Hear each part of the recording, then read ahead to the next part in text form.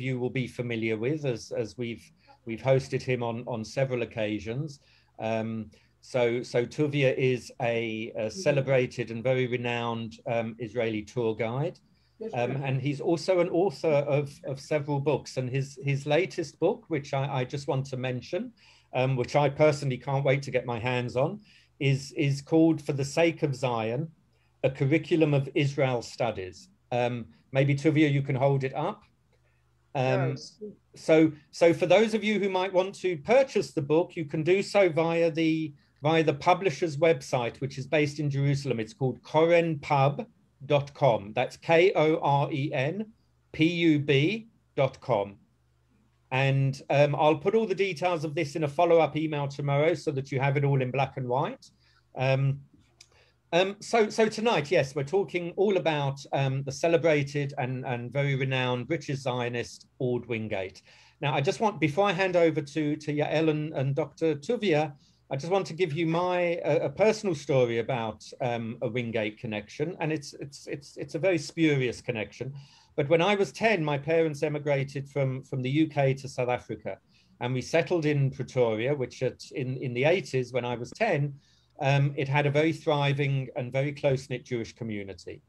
And many years before, in 1947, when the Jews first started sort of settling in the Pretoria area, because country clubs were still, unsurprisingly closed to the Jewish population, they started off, they created a Jewish country club in Pretoria in the most beautiful valley setting, and they called it the Wingate Park Country Club. And when we were kids there in the 80s, we used to spend almost every Sunday there playing tennis and swimming, whilst my parents used to play lawn bowls at the Wingate Park Country Club. And then when I was of bar mitzvah age, my bar mitzvah simcha was held there, and it was named after General Orde Wingate. So that's my very spurious connection to the subject of this evening's webinar. So without further ado, I shall stop boring you all with my spiel, and I shall hand over to Yael. So thank you very much. Enjoy. All I would ask, ladies and gentlemen, is that you keep your microphones muted.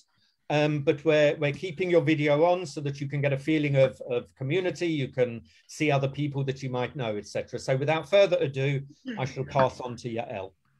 Thanks, Yael. Thank you. Thanks, Steve. Do you know, I've been really looking forward to tonight's talk, I think mainly for two reasons. The first reason is because it's only recently that I've started being interested in Wingate himself. And growing up in Israel, I, like most Israelis, would have heard of the Institute for Physical Education and Sports up in Netanya in Israel. And so most of my life, first of all, I thought we were talking about Wingate. Most Israelis would say, who? Oh, you mean Wingate? That's number one. And number two, I always thought he was a keen sportsman. And that's what it took me best of, 30 years to realize that there was more to him, although he was keen on fitness. But the second reason, and I've been nearly overwhelmed in the last few days, receiving so many comments and so much communication from people after we publicized today's talk about their excitement and their enthusiasm and their links, both direct and indirect links to Wingate himself or to his family. Up to an hour ago, when my friend Mark phoned me and told me that his grandfather was a Chindit and fought with Wingate in Burma. But perhaps very, very special email was a few days ago from Daniel Burke, who I believe is here today, whose book about his grandfather, who fought alongside Wingate in the Burmese jungle, is due to be published in October. And Daniel's grandfather was a soldier who went missing.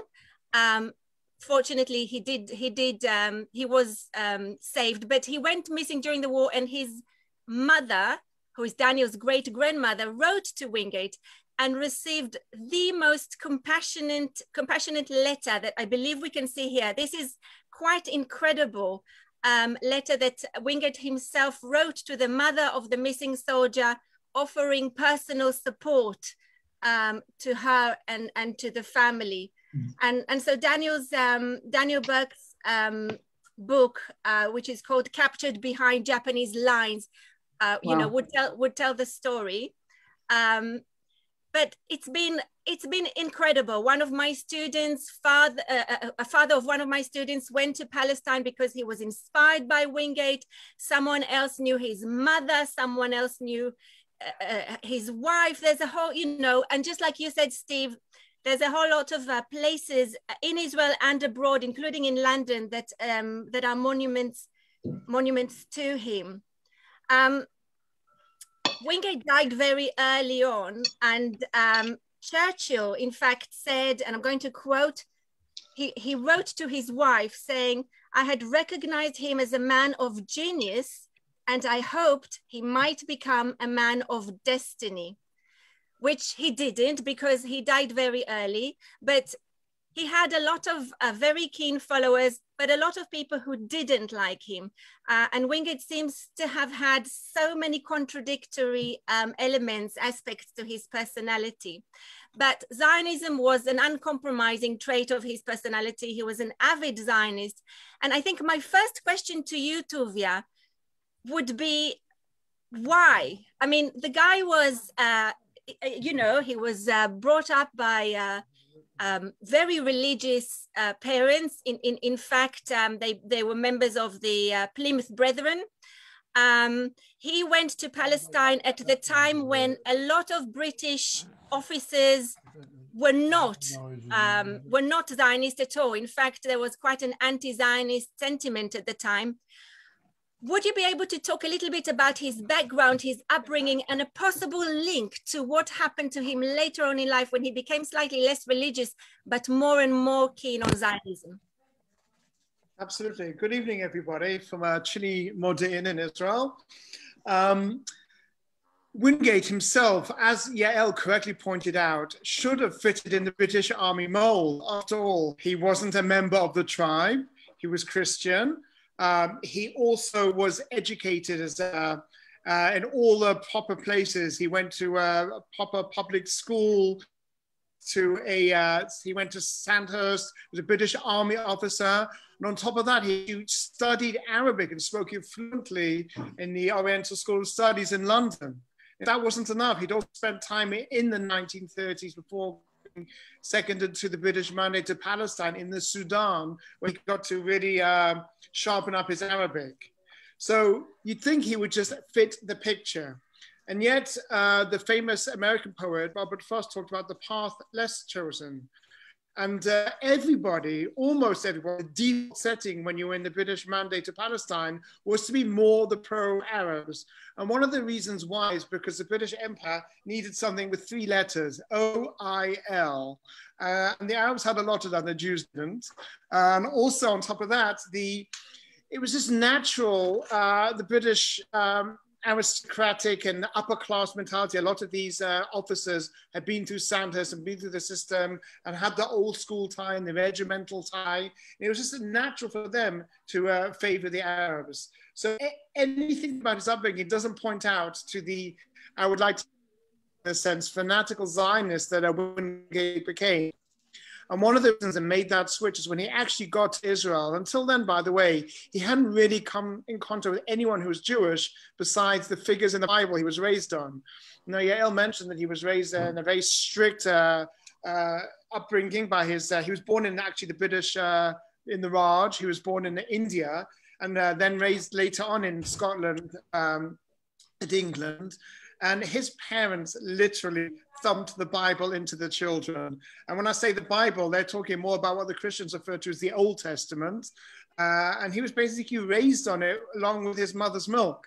So from a very young age, he had a deep familiarity with the Bible.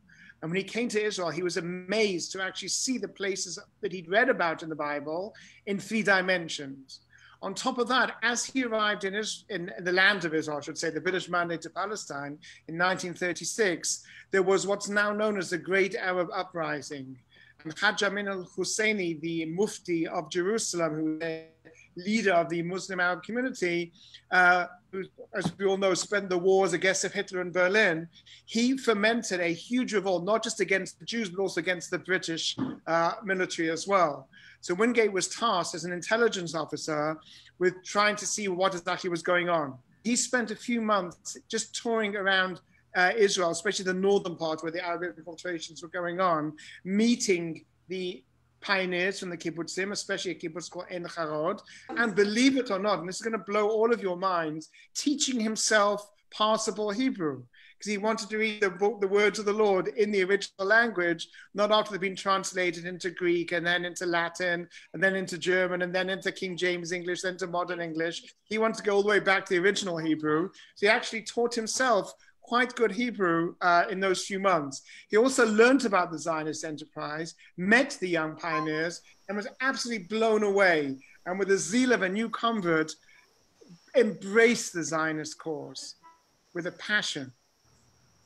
Yeah, Elle, does that answer your question? Yeah, you have answered my question, and I would like to a little bit later on come back to this to him and his Bible, in fact. But I can't help to go straight to the thing that I found most interesting and maybe lower the level a little bit. The guy had quite unusual habits. He was very, very eccentric, to say the least. I mean, he was known to give his military briefings stark naked. And, you know, thought nothing about it. Nobody else would make any comment. He was a high up officer, obviously. He would have onions hanging from a string around his neck, and he would munch on raw onions all day long. He took his Bible wherever he went. Oh yes, he had an alarm clock that he would attach to his wrist that would sometimes ring, but sometimes not, you know, kind of randomly. You know, he did all these things, which are very, very unusual, obviously. I'd like to hear, we all know what a fantastic officer is, an amazing strategist he was. But what kind of a man he was? What do we know about him? What's the gossip, in other words? Oh, very, very juicy gossip. Now, you can tell Yael has been in England for a long time. He's a great expert at the British understatement when she called him interesting. When English people say he's quite interesting, that means he's unbelievably fascinating. And also when people don't have so much good upbringing, they say they're a bit mad. But when they have this good upbringing, they call them eccentric. So Wingate was eccentric in the extreme. Because he was homeschooled till he went to this public school, he didn't really have such social mannerisms. And even though he was an outstanding athlete in school, despite his small stature, one of the things that the boys decided to do was to haze him in school. And the hazing involved, this is a British public school at its worst, the hazing involved basically being stripped naked and running the gauntlet, about people throwing things at you and water and everything. And usually people were reduced to being a whimpering wreck. Wingate basically stood there in his birthday suit. This is when he was still in high school age, and ran the gauntlet. Here's a picture I drew of Wingate, and ran the gauntlet. And then when he finished it, he didn't say a sound. He stood there and stared everybody down. And this has never happened before. And no one knew what to do about it. They just let him be afterwards. And I think that was his first public performance without any clothes on. And it became a feature. It was a totally normal thing. You can imagine this spit and polish British army. This guy would literally walk up and down the lines wearing nothing except for occasionally a string of onions around his neck or his alarm clock on his wrist. Absolutely butt naked. And everyone had to keep a straight face or else they would be punished. And sometimes high-ranking officers would come to his tent or to his room to consult with him, and he just kind of forgot to put his clothes on. So most people think that's extremely eccentric, and it is. And he had all sorts of ideas when we talk about the Chindits, about physical fitness and about basically how one should comport oneself. But eccentric is the word. The other thing, and we're going to see a brief video clip over here in the land of Israel, is when he got to Israel for his initial tour, he as you mentioned, he would walk around, not just on army for show and tell. Everywhere he went, he would have the good book in his pocket, right? That's not me, but the Bible. And he he would just take out at random moments when people least expected it, a well-marked Bible. So the story goes, and we're about to see the video, when he first came to the north of Israel, he was sitting there with his British Army officer's uniform, very starched and prim and proper, and he was being taken around by one of the kibbutz members in the north with their blue work top and their hairy chest and their sunburned arms. And they were just admiring the view. They were sitting in the north of Israel in a place called the Gilboa Mountain, very famous mountain in the Bible.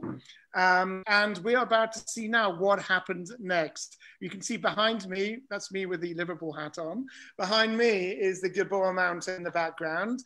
And this is what happened next. It was the year 1936, and there was a strange sight.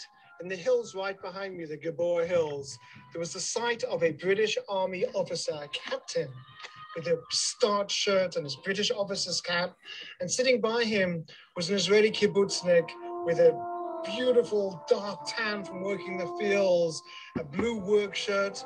And they were just sitting next to each other, these two disparate-looking individuals, staring at the scene, the beautiful valley underneath them, the valley of Israel. And suddenly, the British Army officer jumped up in a Scottish accent. He shouted out, "I didn't ken why he no do it me," and which basically means, I don't know why he didn't do it. And the Israeli guy looked at him and said, Who are you talking about? He said, Saul. Why didn't Saul do it? And the Israeli kibbutzik said, Saul who? What are you talking about? And the British Army officer looked at the Israeli Jew in shock, and this Presbyterian Scottish Christian took out a Bible from his pocket, opened it up into the book of Samuel, and he read the following sentence. ויתחפש שאול וילבש בגדים אחרים, וילכו שני אנשים עמו, ויבוא אל האישה לילה, ויאמר קסמו נא לי, ואוי והעלי לי את אשר אמר אלך. And he basically translated it, because he read it in Hebrew, believe it or not. Saul put himself in disguise and went with two servants, and they went to find the woman. What he was referring to, of course, is the events that happened in this very, very place. The night before Saul's death, on top of this mountain, right behind me, the Gilboa Mountain, surrounded by the Philistine troops at the bottom, Saul took some of his servants, and in disguise, they snuck through enemy lines and went to the hills over there, the hills of Endor. And there he went to find a sorceress to conjure up the ghost of Samuel, Shmuel, and asked him what his fate would be. It's a strange incident, and yet what interested Wingate was the military aspect of it. He said there he was the night before the battle, and he snuck through enemy lines in disguise. What should he have done?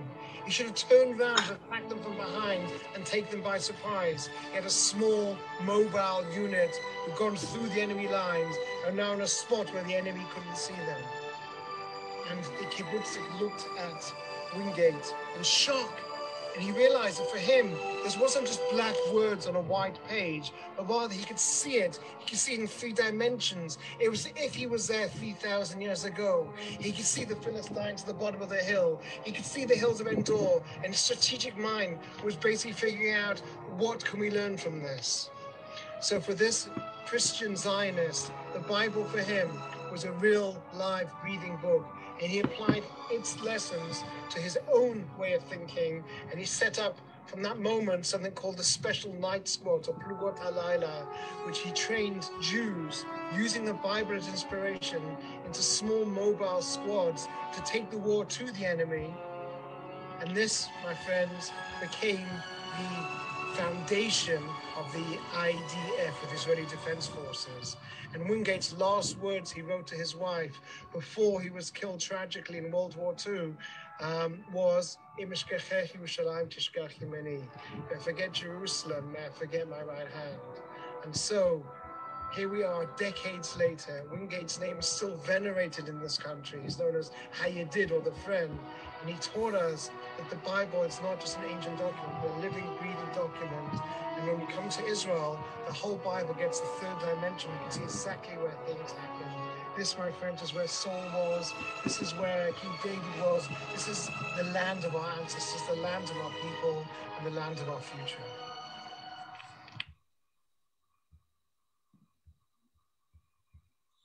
טוב, yeah, I find it quite astonishing, really, to think that such a brilliant military man, such a strategist, actually, you know, was literally inspired by the Bible. He was literally inspired by Gideon, who was, you know, one of his heroes. One of the reasons why he chose kibbutz En Harod for his base, if you like, was not just because it was strategically positioned, but also because it was the area where Gideon fought.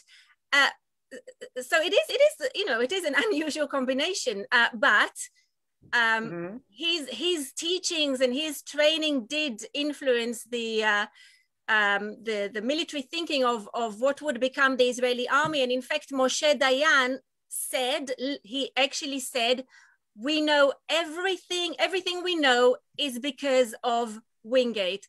So he gave him full credit for the, you know, what would have been the base of the military thinking of the Israeli army later on. Do you want to say, you just mentioned the special night squads. Do you want to just say a few sentences about them? What was so unusual about his initiative there? Okay. Well, first of all, I actually have on me the exact quote in my book that Moshe Dayan said about Wingate. What he actually said was the following, and I quote, judged by ordinary standards, Wingate would not be regarded as normal. By his own standards, were far from ordinary. He was a military genius and a wonderful man. So clearly there's a big love fest going on between the Jews he was training and Wingate himself. So yes, the Bible for him was his military textbook, literally this Bible over here. And the reason he was so inspired by Gideon, or Gideon in English, to such an extent that even after, when he served in Ethiopia, he called his squad the Gideon unit. He was very much inspired by Gideon. And it's a feature, the Plymouth Brethren and many of these Protestant small factions to have the Old Testament as their guidebook.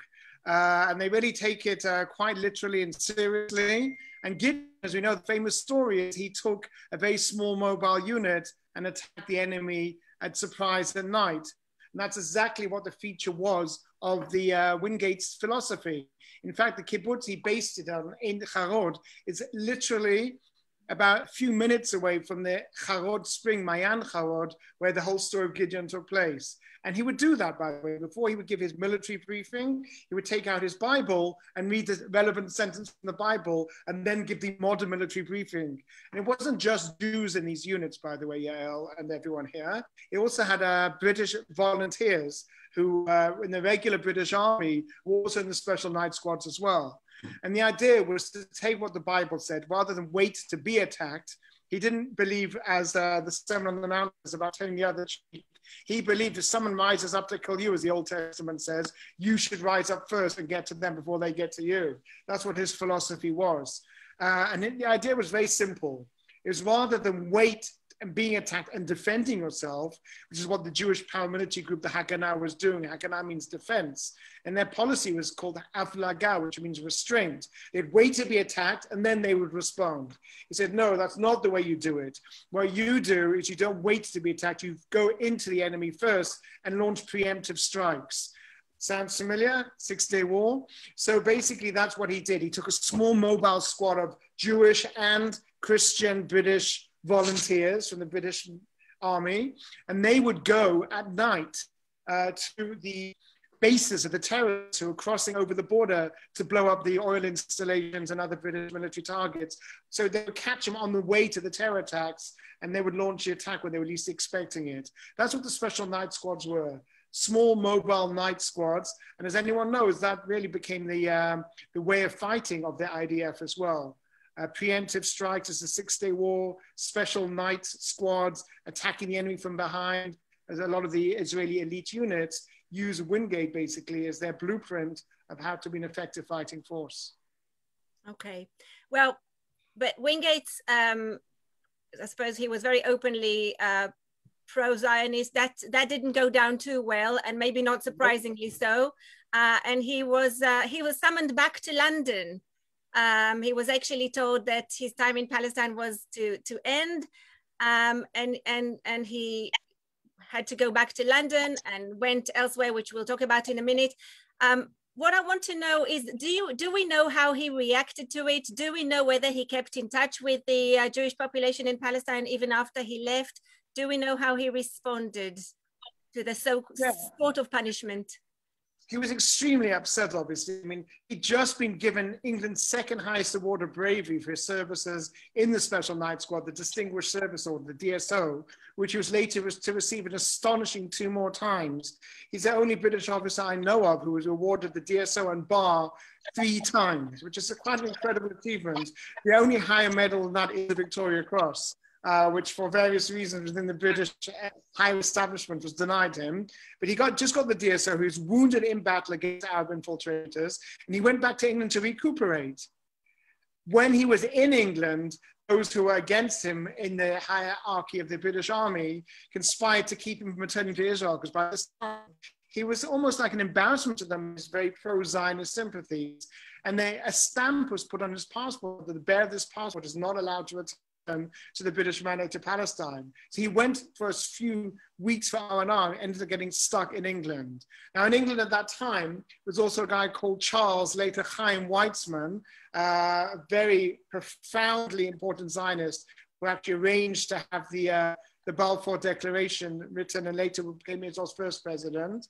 And Chaim Weizmann joined the Zionist Salon, Wingate joined the Zionist Salon in London with Chaim Weizmann and all these other leading Zionists, including Moshe Sharet, who would later be the second Prime Minister of Israel. And he also corresponded with his friends in Israel, the land of Israel, to such an extent that later on, when he was sent to Ethiopia, which we'll talk about briefly, he asked for his Batman, his personal aide, to be a Jew from the land of Israel who would fought with him in the squads. He had this very relationship with the Jews both in the British Mandatory Palestine and the Zionist community in London, and he dreamed one day of returning to the land of Israel as a general in the new Jewish army. So he didn't cut his connections. In fact, they grew stronger over the years. Okay, let's talk briefly about his time in Ethiopia and in Burma. As we mentioned, Daniel Burke's book at the beginning, whose grandfather was Jewish and a yeshiva boy, in fact, who fought with Wingate in Burma. And you mentioned, Tuvia, that he actually named his forces in Ethiopia after Gideon's forces. Do you want to tell us a little bit about his achievements in those countries? Okay, they were quite remarkable. We'll do this shortly, even though each one deserves a book or a movie in itself. So he was stuck in London, and when the war started, he was trying to get back to Israel. They just would not let him. He was just put in some meaningless job in coastal artillery until eventually the British realized in the period of the phony war, the first part of World War II, that this is wasted military talent. Now, he had serious connections, Wingate. Serious connections we'll hear about soon. But amongst them was his cousin called Sir Reginald Wingate, who was the former governor of the Sudan.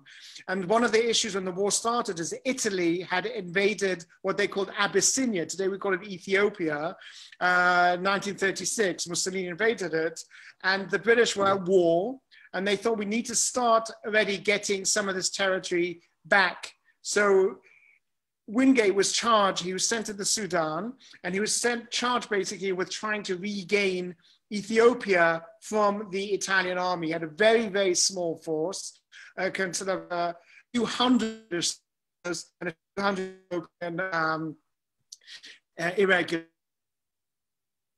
who joined. He called it the Gideon Force. And there are remarkable stories of night attacks against superior Italian forces. But the most remarkable story, without doubt, one of the most remarkable stories in World War II is how he managed, with less than 1,000 soldiers, to get an Italian army 15 times its size to surrender without a shot being fired. What he did basically is he just called their bluff big time. He the general, all dressed up in his dress uniform, said, "You should just know, old boy, I'm the leader of a massive British force of tens of thousands of soldiers who are behind me. We're just the reconnaissance unit at the front. And if you don't surrender your soldiers and arms to me right now, you are going to be wiped out. You're going to be annihilated." And somehow he kept a straight face. and the Italian general fell for it, surrendered his troops, and after 15,000 Italian troops surrendered and had stacked up all of their arms, they turned around and realized that the entire British forces in Ethiopia was just Wingate's ragtag bunch of a few hundred British soldiers and a few Ethiopians, but the deed had been done. He was given his second DSO for this, his second Distinguished Service Order, but he probably deserved the Victoria Cross for that one, because he saved not only his own men's lives, but those 15,000 Italian men as well. And then he was basically marched into the capital of Ethiopia, Addis Ababa, and he was with Haile Selassie, the formerly deposed emperor. The British are now returning to the throne. And Haile Selassie had a white horse ready for him. He didn't want to ride it because he was scared of the horse. So he ended up going up in a car. And Wingate went in first on a white horse to newly liberated Addis Ababa with his Jewish aide-de-camp next to him, Akiva. And that should have been the highlight of an amazing career. What happened next is incredible.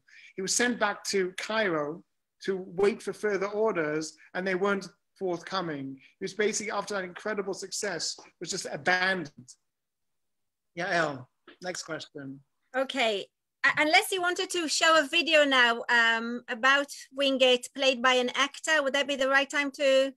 That could be a good idea. Okay, so Steve is going to show a video now. There's an organization in Jerusalem called the Friends of Zion Museum. It's founded by evangelical Christians, and it basically supports the Christian Zionist connection to the land of Israel and focuses on many Christian Zionists who really helped make Israel what it is today.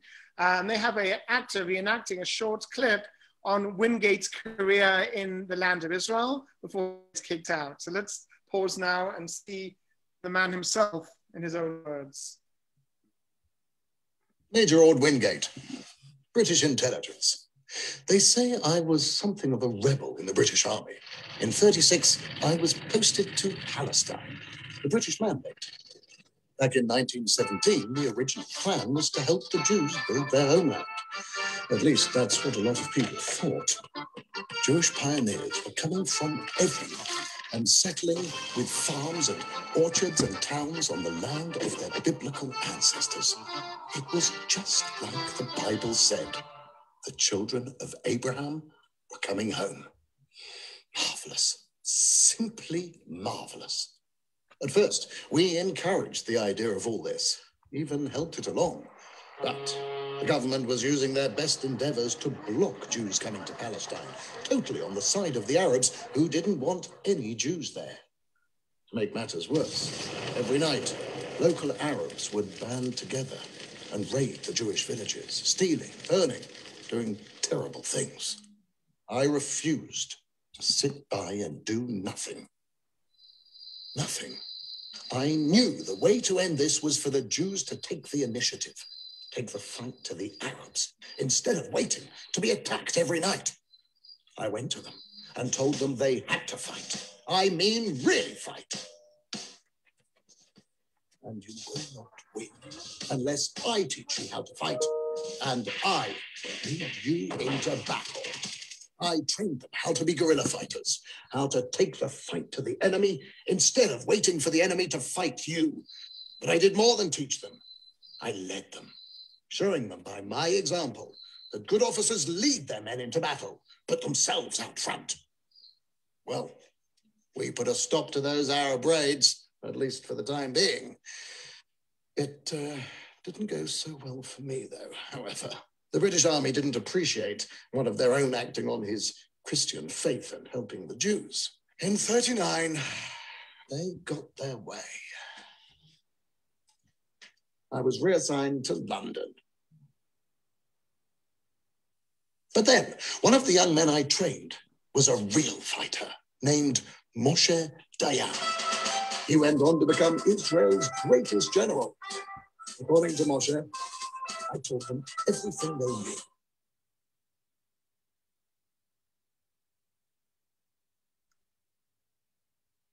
Orde Wingate, most often you'll hear them say, "You mean our friend?" At the end of the day, that's the best legacy of all for any of us. wouldn't you say?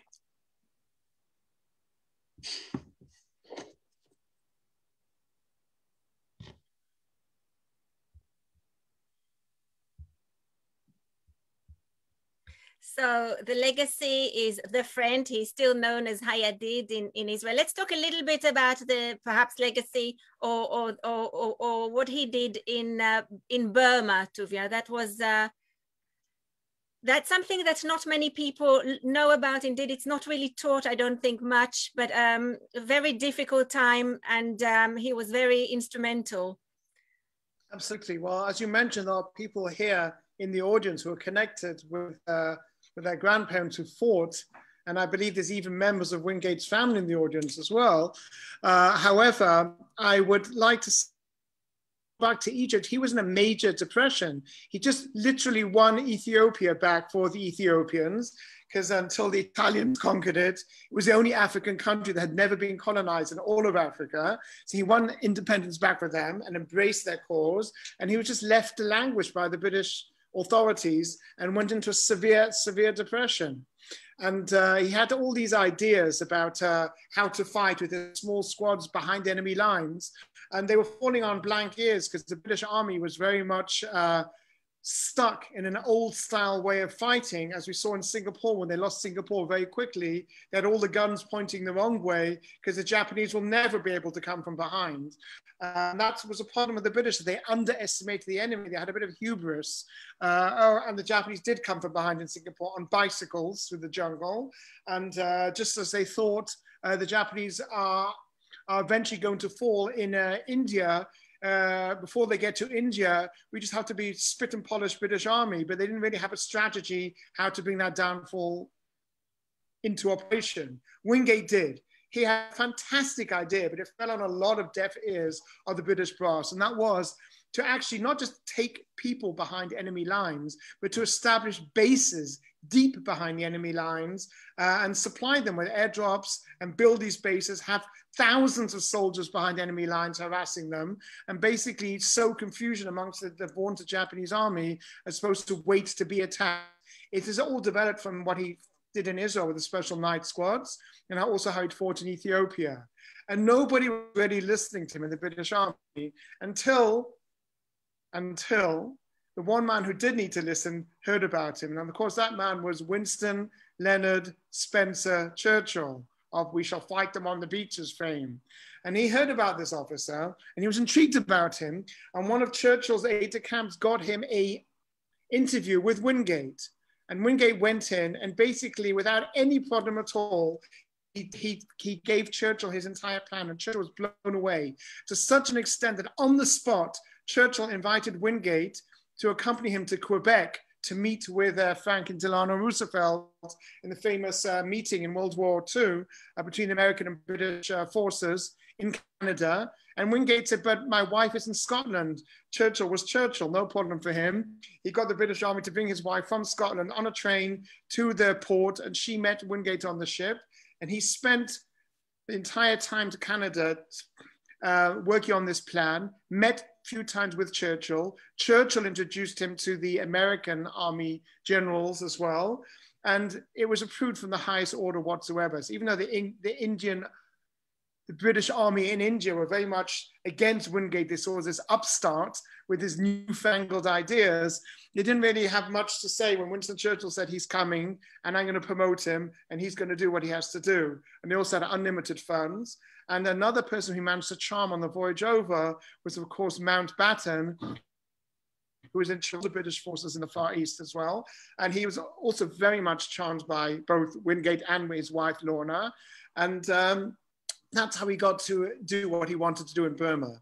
And his idea was not just to take people from top units, but to take he said any British soldier is capable of becoming a commando if they have to set their mind to it. And he trained them extremely rigorously with forced marches and heavy weapons training and heavy backpacks and how to survive in the jungle and jungle warfare. Today, any special forces in the world, the SAS in Great Britain, the Green Berets, Sayeret Matkal in Israel, the Rekis in South Africa, all these special forces, they just take for granted this is a way to train, but it was Wingate who developed this training, and it worked. he got his forces into way behind the enemy lines, not once, but twice in Japan.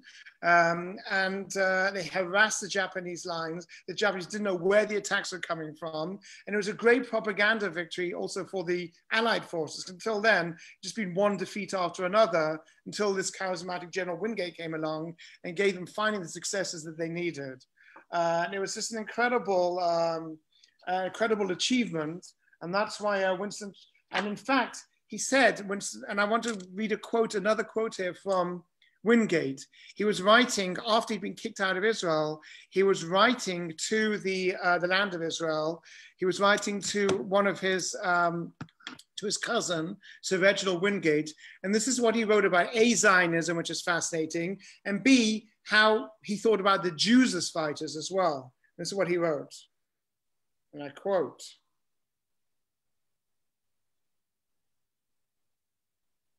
"The Jews are loyal to the empire." And by the way, he had Christian and Jewish soldiers fighting in Burma with him. "The Jews are loyal to the empire. The Jews are men of their word. They have always been so. The fact is that you have no idea what they have already done in Palestine. You'd be amazed to see the desert blossom like a rose, intensive horticulture everywhere, such energy, such faith, such ability, inventiveness, as the world has not seen before.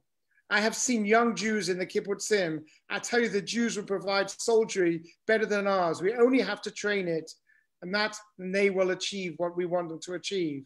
So he believed training was the main thing, but almost fortuitously, as a prophet even, he added on a sentence which is quite chilling to read right now. And this is the sentence he added on.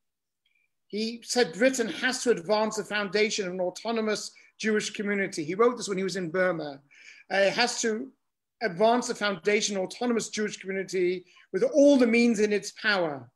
And he added, "For pity's sake, let us do something just and honorable before the war comes. Let us redeem our promises to the Jewry and the shame of the devil of Nazis and fascism on our own prejudices." So in other words, he said if Britain honored the Balfour Declaration, there wouldn't be a Holocaust. Unfortunately, Britain did not honor the Balfour Declaration. In fact, they dishonored it with the 1939 White Paper, and there was a Holocaust. And Wingate wrote that if Britain would have honored its promises, the Holocaust wouldn't have happened, which is pretty stirring, shaking, and very prophetic, and indeed tragic. Okay. Tuvia, I think it's not really, it's half a question, half an observation. People have mentioned the fact that he was, well, you just said he was charismatic. People mentioned the fact that he was very caring towards his soldiers. We've got a couple of first-hand testimonials to that, even among the people who are listening tonight. He did have a very, very harsh, if not cruel side to him as well, did he not? I mean, I think, you know, he was kind of a man of up and down anyway, but I think he probably didn't want to be at the wrong side of him, not just towards the people that he perceived as his enemies, but also towards his own men when they didn't quite deliver what he expected of them. The kind of things he did wouldn't have passed today. And I know we're talking about a different era, but I think it's worth mentioning, isn't it, that he had that side as well. Yes, I mean, getting on his wrong side, you would find yourself with a swift kick up the rear. He did use physical force as well to admonish some of his officers. They took it in the spirit of rough love. Again, that wouldn't be tolerated today, just as when I went to school in South Africa and we got caned for not doing our homework.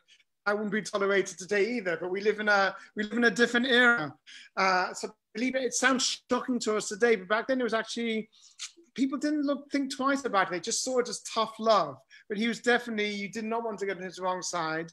And amongst the people he most despised were the very knee-jerk reaction pro-Arab British officers in the Mandate to Palestine. And also what he saw as the desk jockey thing in India as well, which is basically going to the polo clubs and their spit and polish functions, but not really focusing on the war that needed to be won. So he was very much a man in the field. And as you heard in that brief video clip, he also believed in what the Israeli army believes is leading from the front, not sitting behind saying, okay, boys, we'll be right behind you, about 50 miles behind you. He despised those officers, and he was very unshy about it. He wrote some wicked reports, putting down some people who were higher ranked than him. But then again, he also loved and admired those who followed him, and people would literally follow him to the ends of the earth. He was an inspirational leader, albeit with some tough love sometimes. Okay. We've got a lot of questions and comments. So I would like to ask you one more question, and that's an answer of what if question. He died very young. He died in a plane crash. He was actually terrified of flights, and he did die in a plane crash. Not everybody was that sorry at the time because he was a troublemaker. But we quoted Churchill, who said he would have liked him to have been a man of vision, and he wasn't. At the same time, I'm going to quote from Field Marshal Montgomery, who said in 1966, in fact, to Moshe Dayan, that it was the best thing he ever did to have died so early, because he would have been trouble, in other words. But I would like to ask you, Tuvia, what do you think might have happened? I know that Ben-Gurion said that he could have well become the first chief of staff for the Israeli army, which is a big thing for Ben-Gurion to have said.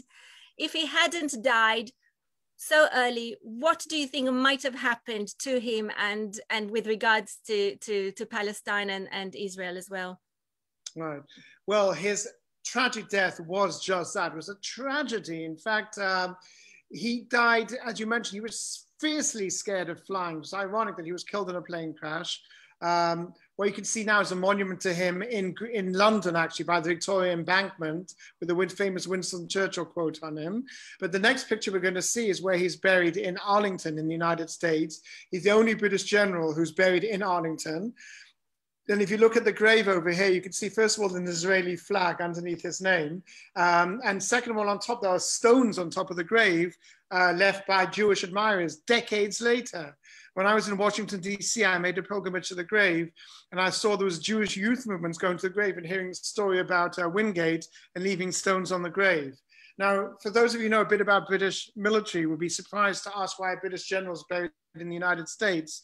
And that's because the majority of people on that plane were actually American military, and the American customs to bury them back in the military cemeteries in the United States. That's why he's buried there, which is probably quite fortunate, because if he'd been buried in Burma where he fell, which is a British practice, then a lot less people would visit his grave and learn about him.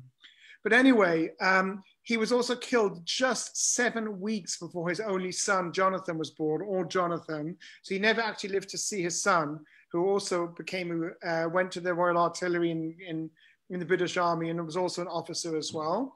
And his wife also was young, and it's just a tragedy all around. But what would have happened, I don't even need to guess. There's this famous book called The What Ifs of History. He mentioned numerous times to friends in correspondence and in conversations what he would like to do after World War II was over. And that was to return to the land of Israel and to lead the Jewish forces and be a general in the spirits of Joshua and lead the forces of the Jewish people back to their sovereignty, back to their independence in their own homeland. And that was without a doubt what he would have done. In fact, just as a postscript before we head on to the questions soon, his wife, Orna, actually went to Israel in the War of Independence with Wingate's Bible that he carried with him in all of his campaigns. And she wrote an inscription in the front of it, and this is what she wrote. "Since Orde Wingate is with you in spirit, though he can no longer lead you in the flesh, I send you the Bible he carried in all of his campaigns, from which he drew the inspiration of his victories. Pray be a covenant between you and him, in triumph or defeat, now and forever." And this Bible is a very emotional inscription. And she settlement named after her husband, Yemin Orde, is now in a kibbutz, in kibbutz Ein-Harod, in the museum itself. So he was very much desperate, I would say, to get back to Israel and to lead those forces. And that's why in one of his last letters he wrote that famous line on top from the book of Psalms, if I forget Jerusalem, in my right hand forget its cunning. So without a shadow of a doubt, I don't even need to guess, I know he would have gone back and been one of the generals and leaders in the IDF.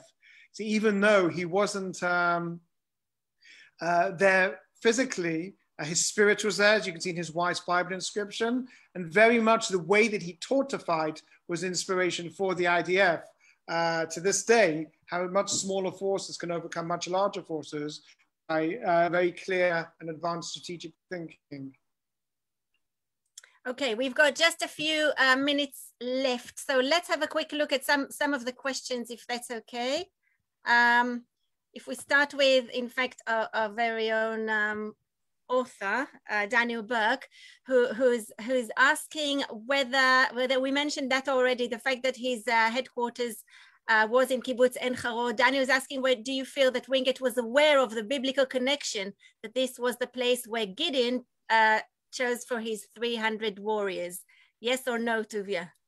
The answer was, of course, yes. In fact, he took the special night squad on a forced night march to Gideon's Spring and read the Bible from there, which I'm sure they're all thrilled about. So he very much knew that's where it was. Yes, it wasn't a coincidence. Okay, an observation here from John Winlow. The Plymouth Brethren and the Open Brethren were both very tuned into the Tanakh, including the prophets. Many non-conformist Christian groups are drawn to the Jewish emphasis on family and community. So there's another stance on the kind of link between his upbringing that led him perhaps to his affinity to Judaism and to Zionism as well. Someone said, would he have had a Scottish accent? So someone is doubting your amazing acting skills, Tuvia. He was born in India and he went to a posh school, British school, so maybe he wouldn't have a strong Scottish dialect, but well done anyway. I didn't, Ken. I think he spoke with a wee bit of Scottish dialect. Okay. Right. Graham says that his passport was stamped not to be readmitted to Palestine by the British.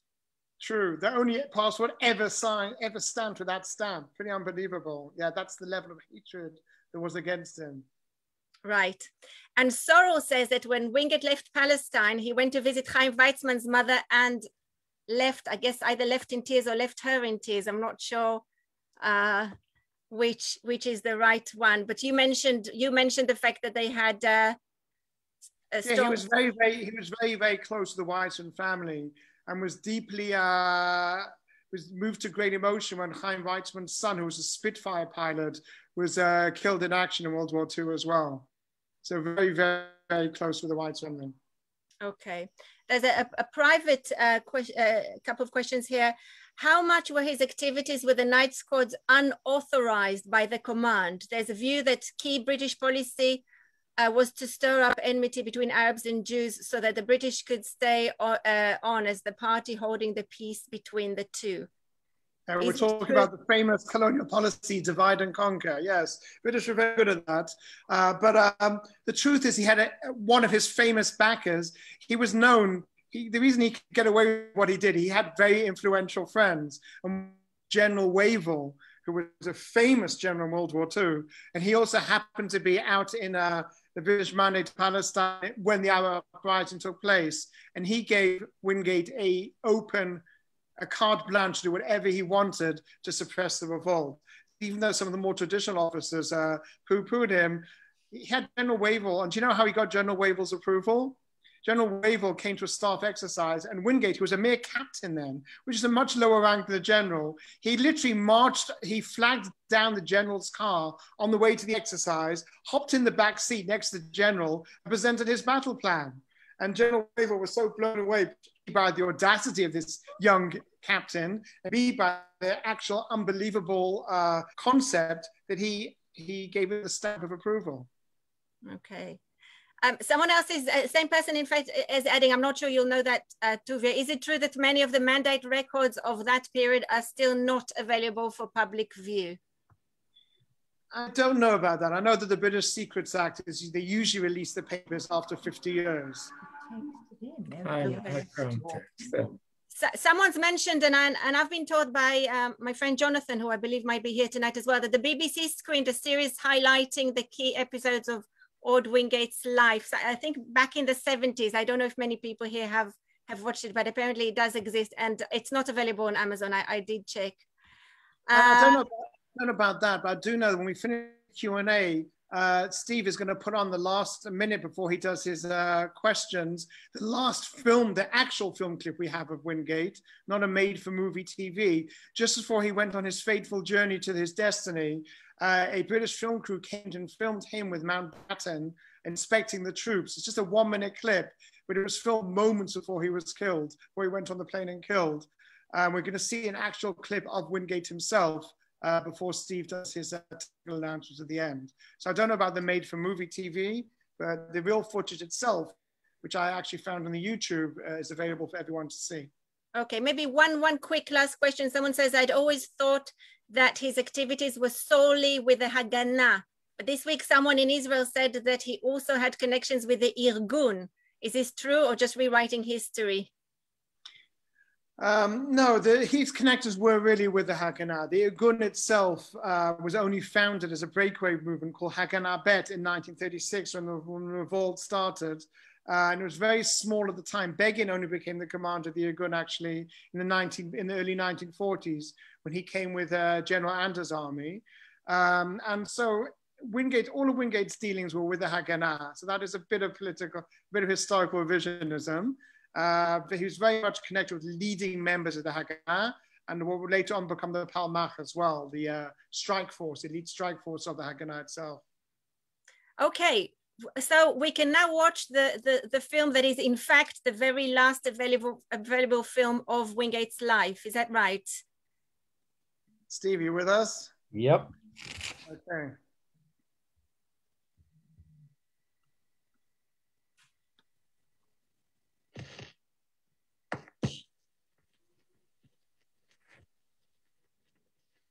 Sound. These are the first newsreel pictures of this great little soldier, the man who trained British troops to live in the jungle and beat the Japanese at their own kind of fighting. No detail was too trivial for the inspection of General Wingate. He knew that in war, trivial details cost lives. The kit of a man who will live and fight for months cut off in the jungle is an all-important factor. General Wingate knew how vital it is to carry the things you need and how vital to leave behind the things you don't.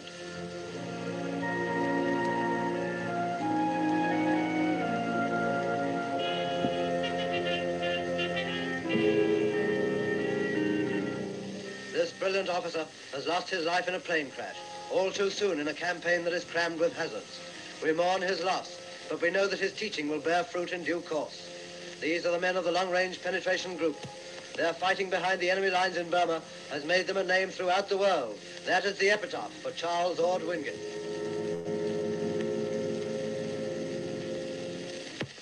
Thank you. Okay, so you can see the epitaph of Wingate in this film was about the fighting, but his real epitaph was the state of Israel itself. That's what lived after him. They say in Jewish tradition that what your eternity is, A, your children, a yeladim, 2 is your masim tovim, your good deeds, and 3 is what you create. So Wingate actually managed to create an entire ethos. One, he taught us that the Bible is not just white pages with black words on, but rather it's a living, breathing book. It's not a dusty manuscript. It's something we can all learn from today. In fact, many of Israel's so-called secular founders, such as Ben Gurion, who had a regular study group of the Bible every Saturday in his kibbutz house, and Chaim Nachman Bialik, who all grew up from traditional families, they all looked on the Bible as a blueprint or a textbook or a history book of the Jewish people itself.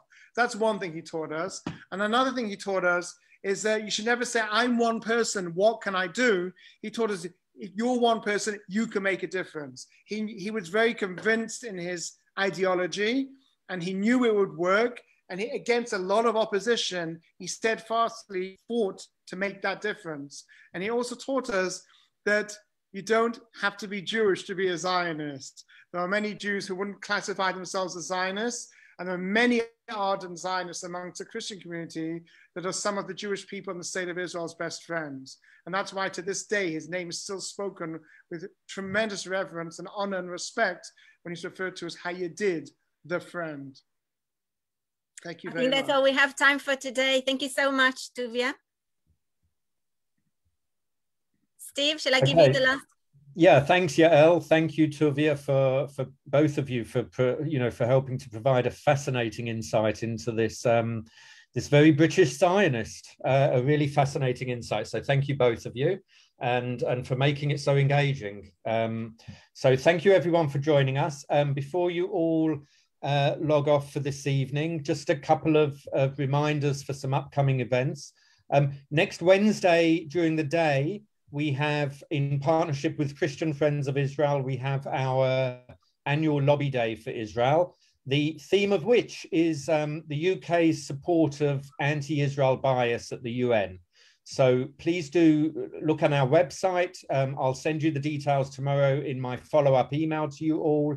And do please consider joining us for what will be a very interesting and engaging day. Our guest speaker is Hillel Neuer from UN Watch, a man that I'm sure all of you who have a vested interest in Israel and its well-being will be well aware of. So please do consider joining us.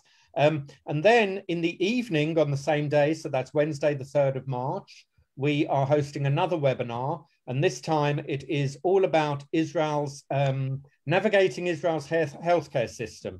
So for those of you who might be interested in making Aliyah, or who are just interested in Israel's healthcare system in general and its comparison to how our NHS works, we have a former British, she's now Israeli. She made Aliyah almost 22 years ago in 1999, Dr. Tanya Kardash, and she will be presenting all about the Israeli healthcare system.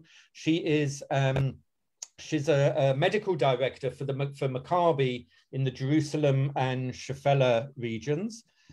She is responsible for about 1,500 doctors and 600,000 patients. So clearly a lady with much knowledge and much skill in both her subject and her people management. So please do consider joining us for next week. And again, I'll put all of this in an email to you following up from this evening, which you will get the latter part of tomorrow. So ladies and gents, on behalf of the World Zionist Organization here in the UK and the Zionist Federation, and Yael Brewer and Dr. Tuvia Book, thank you very much for joining us. Go safe, be well, and we look forward to welcoming you back in the near future. Thank you, everyone. Good night. Thank you so much. Thank you. Very much. Thank you. Most interesting. Thank you. Thank you very much. Excellent.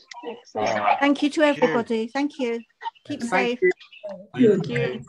Thank you so much. Wonderful. Thank you. Bye, Yael. Thank you very much.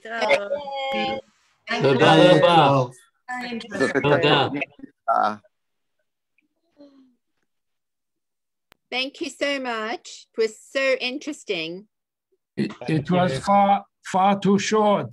We could have spent another hour or so. Just before saying goodbye and good night, my own brush with Orde Wingate, or to paraphrase Spike Milligan, how I defeated Mussolini and Rommel in Africa.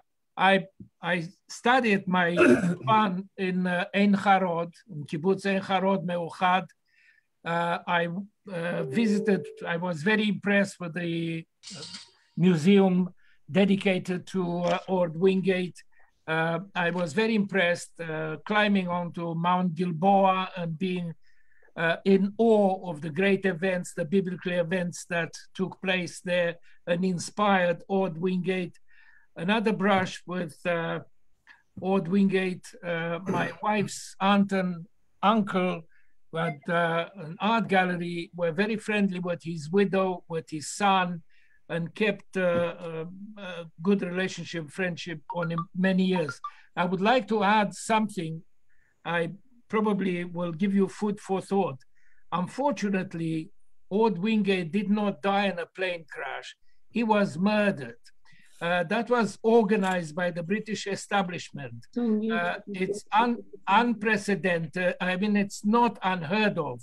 Similar troublesome military chiefs were disposed of. General Patton was also disposed of by the nasty people in the American establishment.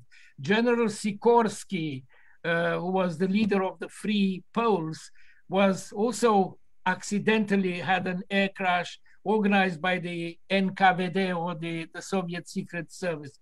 So Orde Wingate did not die in an air crash. He may have, he was bumped off. It was the the British establishment that found him very inconvenient, nasty. He did everything against their ethos. So we pay tribute to Orde Wingate. May his memory be blessed, and we are in awe of such a wonderful person. Have you heard that before? Yes. No, but I can't tell you that Princess Diana didn't die in a car crash. Yeah. Conspiracies. Thank you very much. We're going to finish our conversation. Thank you for participating. Stay safe. Take care. Thank you. See you in the next. Bye-bye. Thank you very much. Bye. Bye-bye. Bye.